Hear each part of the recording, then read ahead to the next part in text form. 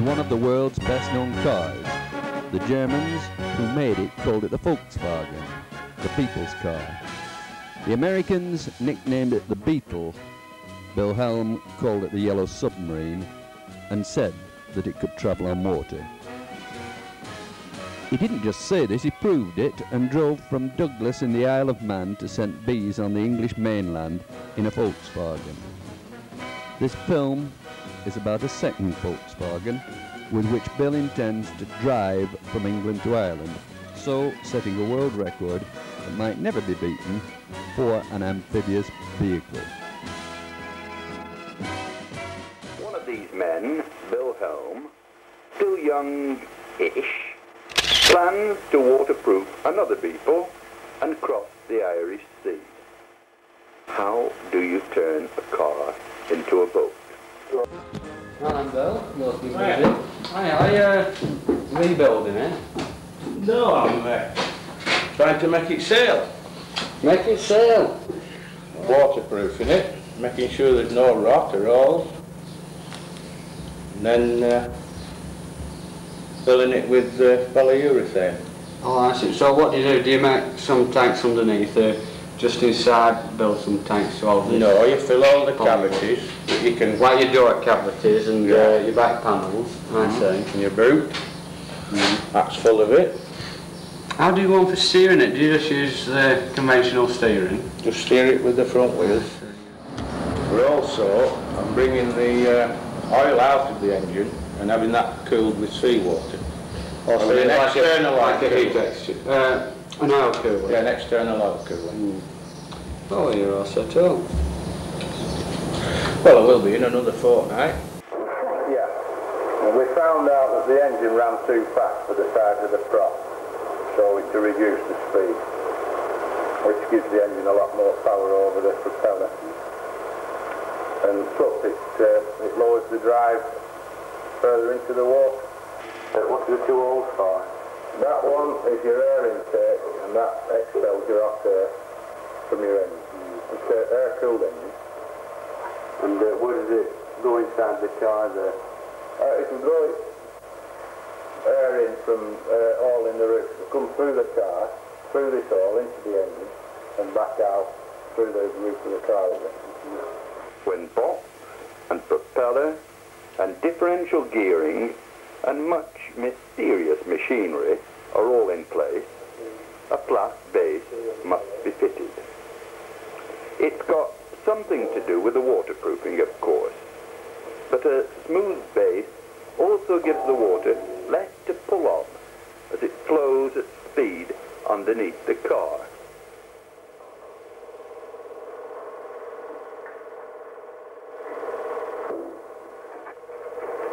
Gearbox now.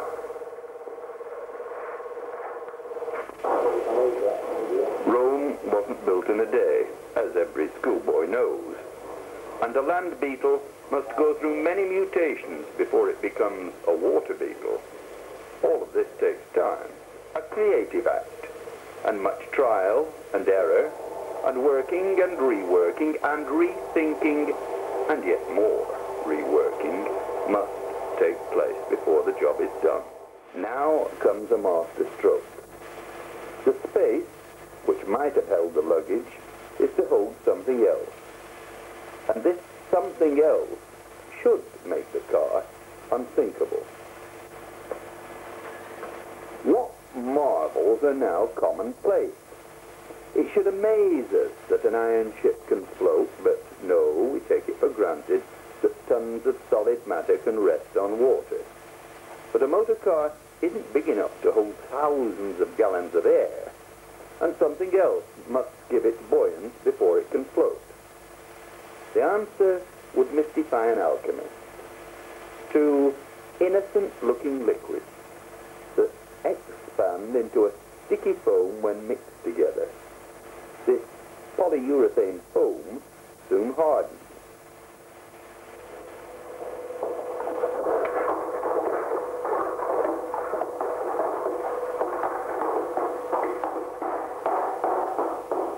It can fill the cavities between walls and so provide heat insulation. Indeed, that's what it's made for, but it can also fill the spaces in a car body in order to make the machine float. Well, I'll put it on for Jack and I'll pick it up.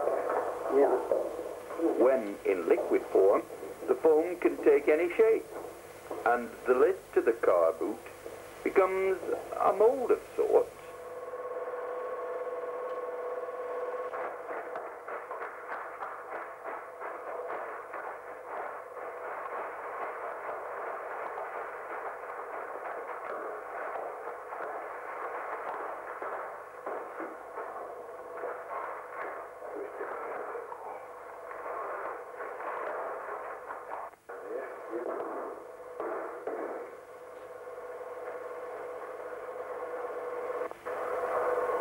Every small space must be filled. And like one of the more bizarre monsters in one of the cheaper science fiction films, the foam expands to fill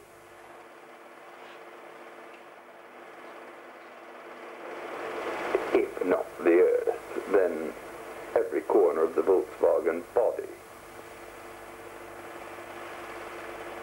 When the foam is dry and hard and the surplus has been hacked away, then comes the real test. Someone must be daring enough, some would say mad enough, to drive the car into water to sink or sail. That someone is Bill Helm, who, with his partner in the enterprise, Phil Martin, is soon to join the drivers, or the divers. Right, this flat plating should add a bit of speed to the car when it's in water. And this polyurethane we've got pumped in at the back of it should keep it afloat a lot better. The day of the launching is almost here.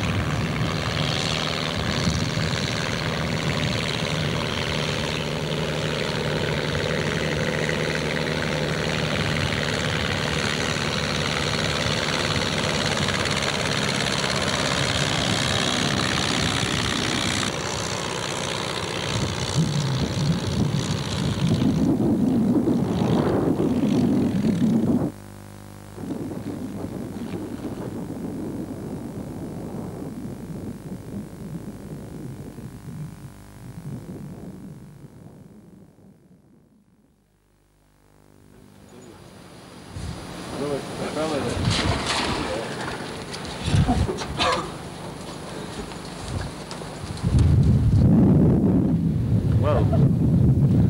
what happened? We nearly sunk. Philip got to panicking and he come on and hanging on to me, tipped it over to one side of it. So we tried again with pump on. It'll suck that out of that effectively. Well, you're there with that in case it doesn't.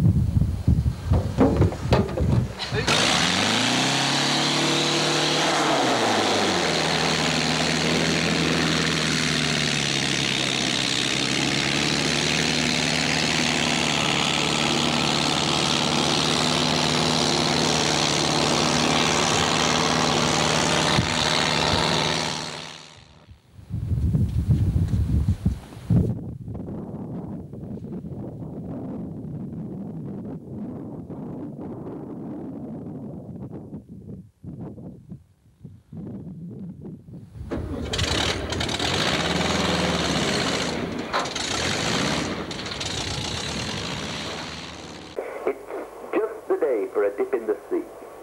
Bill has had a shave, and the car is wearing a bright new coat of paint. A two-way radio has been fitted and is working perfectly.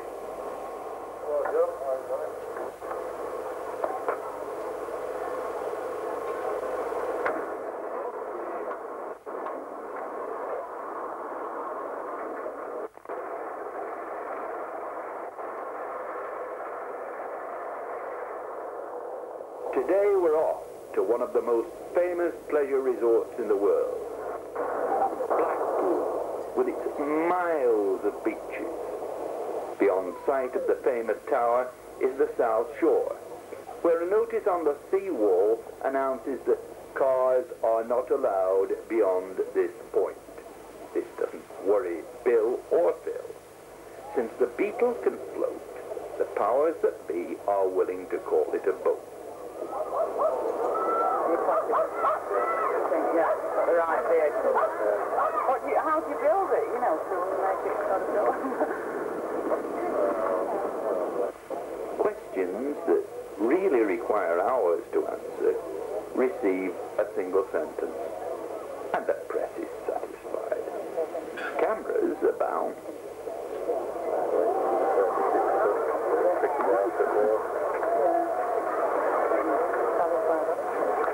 We need to... I won't be up there, so...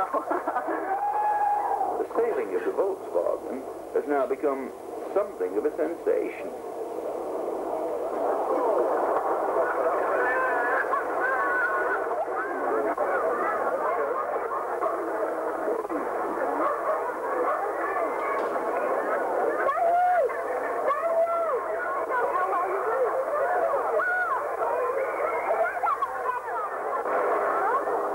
Once launched, the Volkswagen joins the swimmers and pleasure craft and seems to enjoy the holiday.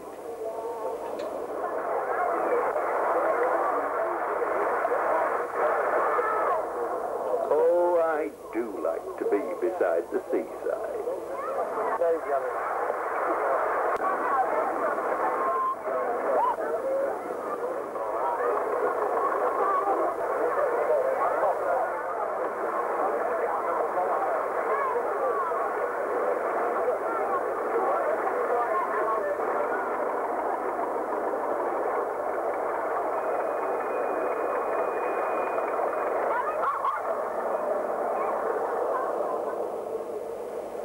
Everything is working well. So now for something more ambitious. A sail along the seafront.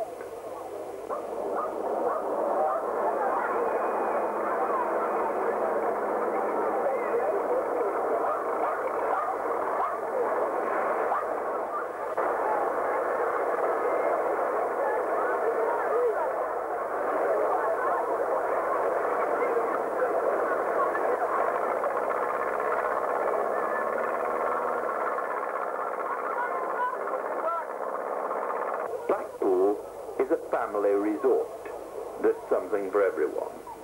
While Mother relaxes in a deck chair and the children are playing on the beach, Father, as like as not, is fishing from the promenade. What's that yellow spot just off the edge of the pier? It's a motor car, Hamish. A motor car? Yes, I think it's a Volkswagen. A Volkswagen? Off the end of the pier? I think I've been getting too much sun. I'll away back to the hotel for a wee dram. The sea tests have been successful, and in a few days' time, Bill Helm and Phil Martin will take the car to Dublin. They will then cross the Irish Sea and hope to drive the Beetle onto the beach here at Blackpool. This is the car that Bill Helms is going to risk his life in, a bright yellow Volkswagen Beetle. This Volkswagen Beetle is just one of millions that rolled off the production lines. Sadly, they don't make them anymore, but there's still plenty left. Of those that are left, many have been modified in some way, customised, personalised. Some owners have gone to real extremes. OK, Bill. The car was made in 1972. Under its bonnet beats a perfectly ordinary 1600cc engine, but in one important respect, it's anything but ordinary. Bill has designed and converted this amphibious car himself, and tomorrow he plans to drive it from Dublin across the Irish Sea to Blackpool, about 125 miles in what are predicted to be very choppy waters. He already claims to hold the world record after a crossing from the Isle of Man to Cumbria 13 years ago. But tomorrow's journey is going to make that look like a Sunday afternoon paddle. On land, the Beetle goes at 75 miles an hour. At sea, about 8 knots. It's likely to take him about 24 hours, and throughout that time, a rescue boat will be close behind. What actually drives you to do this sort of thing? A lot of people might think it's a bit foolhardy. I've no idea. Couldn't tell you. You actually enjoy it? Yeah, I think it's the adrenaline. What's the best thing, making the car or doing the crossing? Both, making it and doing it. You can have a lot of fun making it, and then when you actually do it, it's still a lot of fun. Now, you've got to pity some of the poor boats that are going to be passing you during this crossing. They might be a bit confused to see a Volkswagen Beetle just driving along in the sea. Well, they usually are. They usually come back and have another look when they see us. Bill claims it can survive a force 8 gale, and he's confident of making it back safely. But what happens if the car breaks down? Certainly not get it fixed by the AA out in the Irish Sea.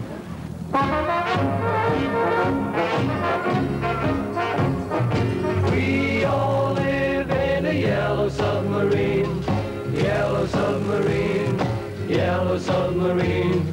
We all live in a yellow submarine, yellow submarine, yellow submarine. Now let's see what the seafaring weather's going to be like. Even at Blase Blackpool, where anything seems possible, an amphibious motor car has some novelty value.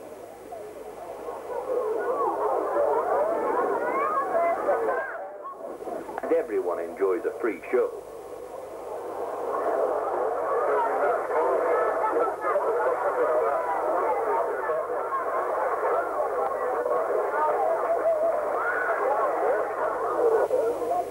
It's been an exciting day, and among the press who are present is Neil Cross, photographer for the Lancashire Evening Post. The water beetle has caught Neil's imagination, and he will go to Dublin with Bill and Phil, and so become a part of the story.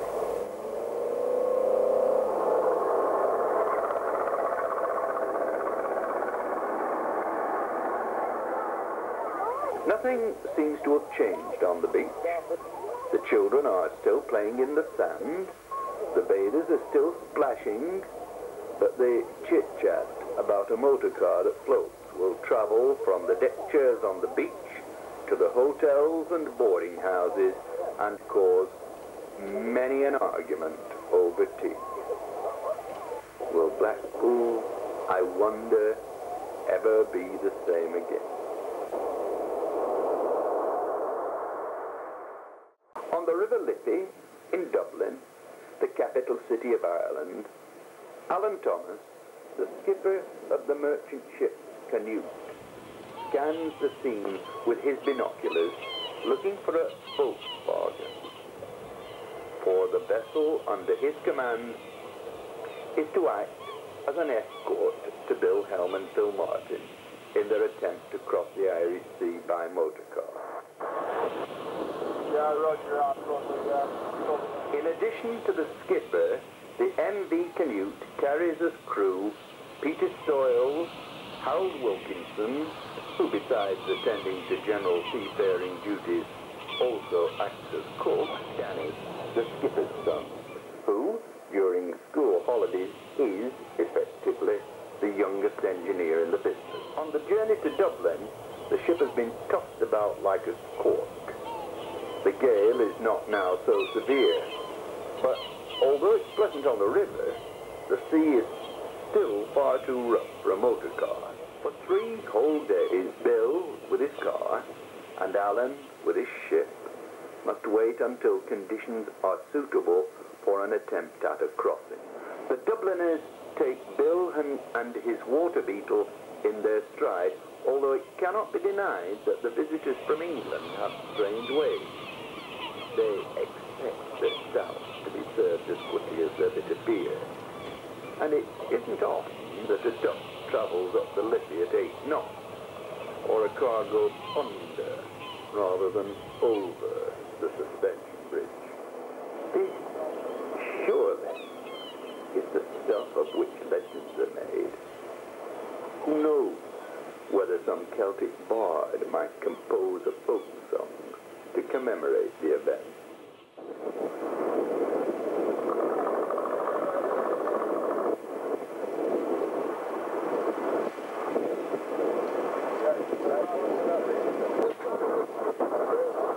Yeah, roger, I'm getting you loud and clear here, Phil, over. Yeah, I'm getting you all right, over. Tomorrow, the sea will be calm, and the Beetle will set sail for England. In 4 days, Bill Helm has made friends with Dublin, and Dublin has made friends with Bill. But the time comes when friends must part, and preparations are well in hand for the trip across the Irish Sea.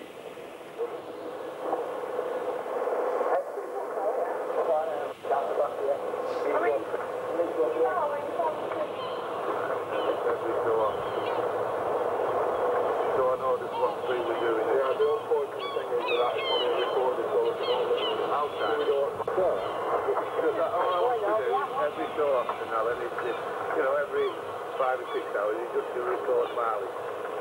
Can't do it for a car, it hasn't worked out.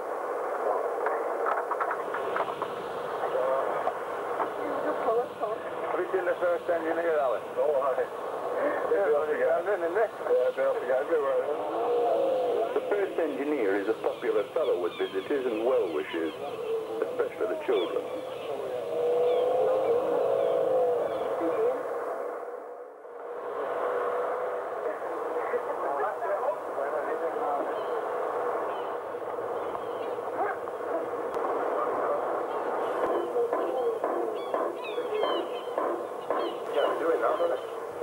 Yeah, and then what do we do?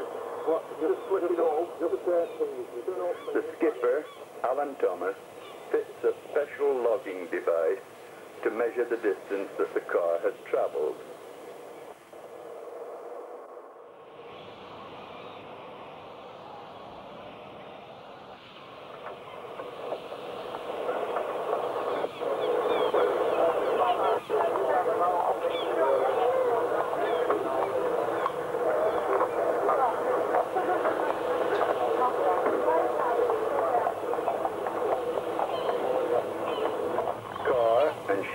Now part company, for the slipway down which Bill Helm and Phil Martin must drive to enter the water is a little way along the river.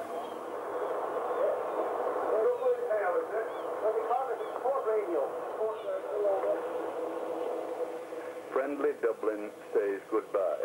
Even the customs officer offers his good wishes. Neil Croft who is the photographer for the voyage, is on the deck, camera at the ready.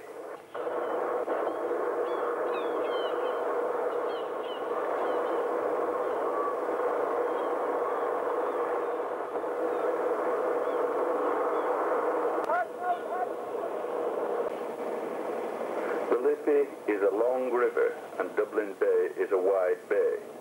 There are many miles to travel before either ship or Volkswagen lose sight of land.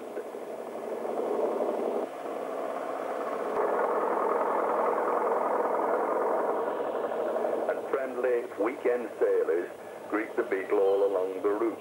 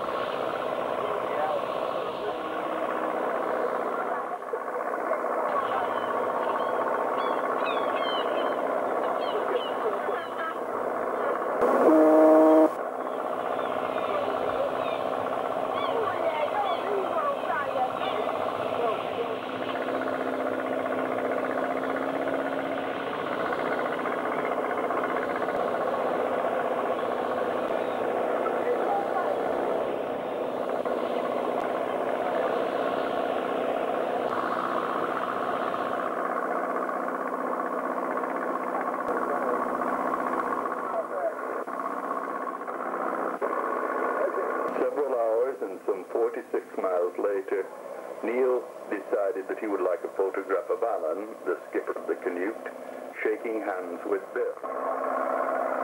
It's a tricky maneuver and takes more than one attempt, but Bill and Alan are persistent.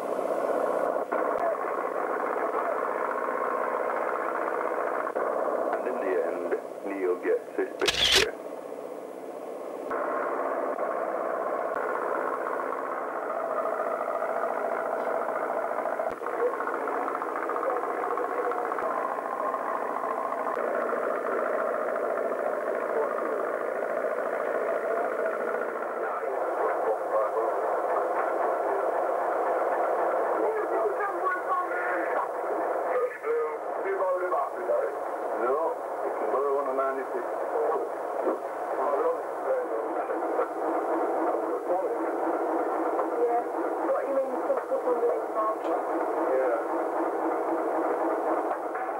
Time is getting on, and the inner man demands satisfaction.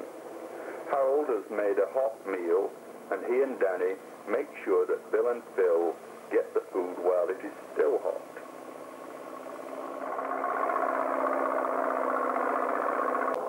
At this time of evening, it can be deceptively light at sea.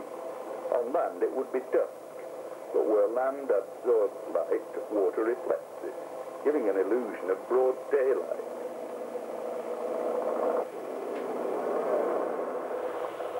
Something has gone wrong. It sounds as if a cylinder has backfired. Perhaps the electrics have failed.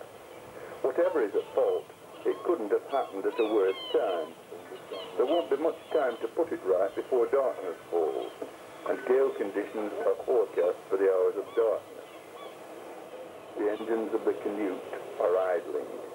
If the car is to continue its journey, now is the best time to refuel. In fact, we do it for speed up with the throttle and go faster. Yeah.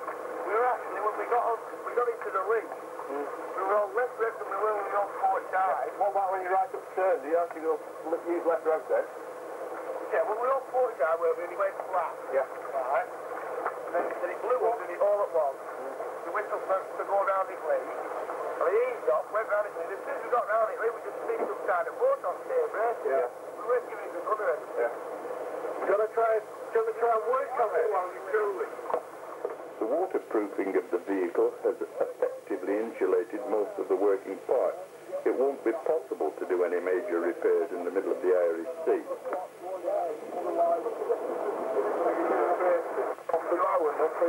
Otherwise,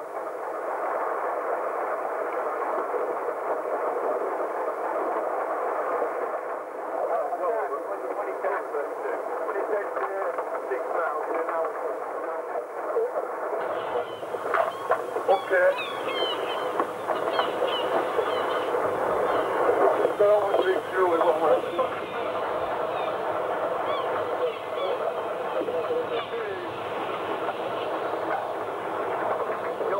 With a true stop.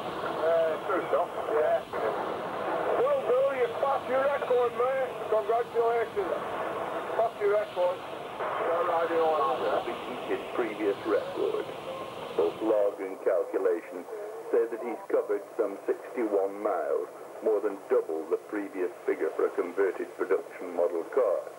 But this is cold comfort to Bill at present. The water is getting choppier, and both Bill and Phil don life jackets. If the engine still refuses to work when the car has been refueled, the attempt will have to be abandoned. In minutes, it will be completely dark, and only minutes later, there will be a force 5 gale blowing in the Irish Sea.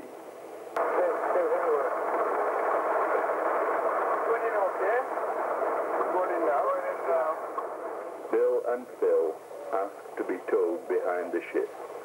If they can't make it to England on their own steam, they reason, they can at least do the trip in the car. It's first light.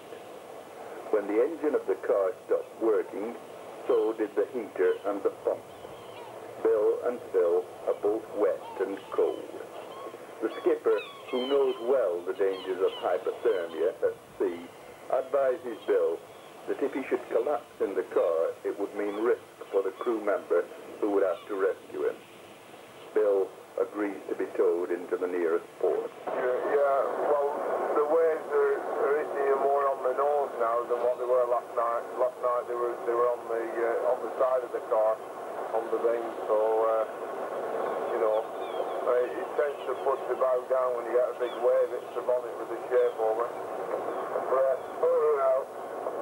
Yeah. The nearest port is in the opposite direction to that in which the ship is travelling. So Alan alters course and makes for the Isle of Man. Well, you get back on shore and you bloody land it.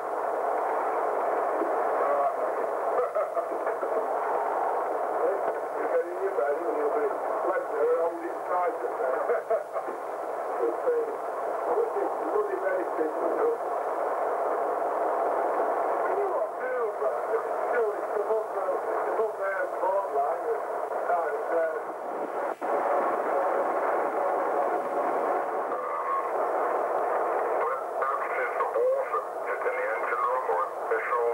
The storm of the previous night has left the trawler in trouble. The engine room is flooded and the Coast Guard is called out. It's pulling through, could be. What's pulling through? It's pulling through. Oh, yeah. What, yet? Land looms near. Buildings, as well as hills, can now be seen with the naked eye. The car must now be tied to the side of the ship in order to dock at the quayside. This is a tricky operation involving risks to the propeller and rudder. Tempers become frayed.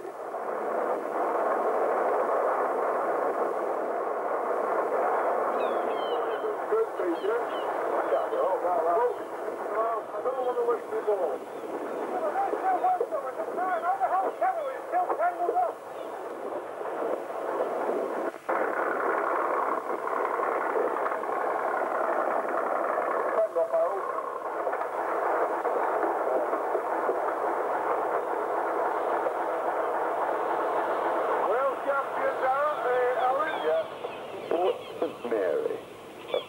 Fishing village on a small island is the landing place of the water beetle.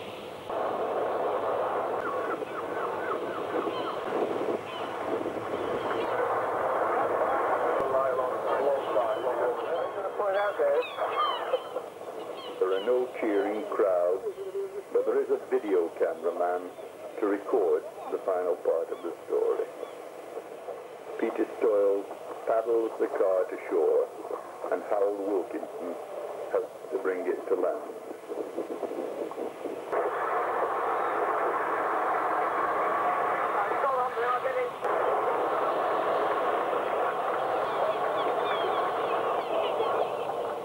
There, on the dock side, the Beetle looks curiously dead, but it's only sleeping. Before long, the fault will be located, and the machine will be modified, and Bill will be wondering about another attempt. But that is another story. The present tale must end here, outside the Customs House in Port St. Mary, in the Isle of Man. Well, we've heard that, in fact, Bill Helm, the helmsman, has had to postpone his trip to the Isle of Man rather sadly because of 20 people. Postpone his attempt on his own 61-mile record on Friday because of high waves. When he finally set off, he sailed into mechanical problems. The water pump blocked and Bill had to be towed in from halfway across the Irish Sea. Vorsprung durch Technik, I was going to say. I hope you heard that. Yep.